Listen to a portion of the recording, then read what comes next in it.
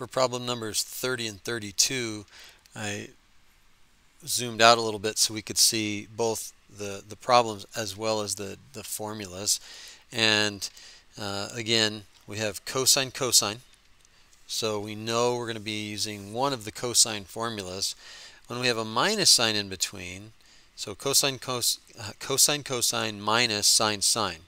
When we have a minus in between, that corresponds to the cosine of alpha plus beta.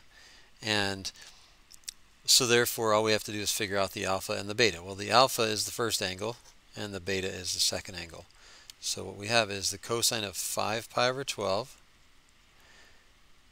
plus 7 pi over 12.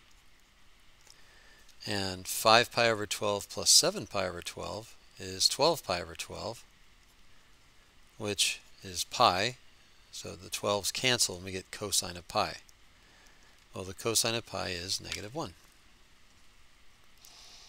And then for problem 32, oh wow, you didn't see me do any of that.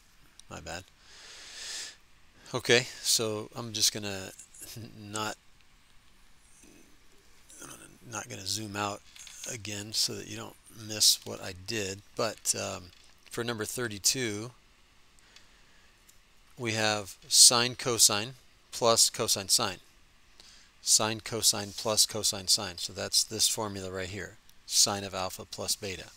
Okay, so all we have to do is write sine of alpha plus beta. So that's our formula.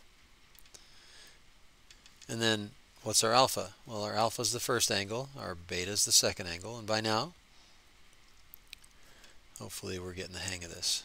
We have pi over 18 plus 5 pi over 18. All right, and 1 pi over 18 plus 5 pi over 18 is 6 pi over 18. So we have sine of 6 pi over 18, which is the sine of pi over 3. And we know that the sine of pi over 3 is rad 3 over 2.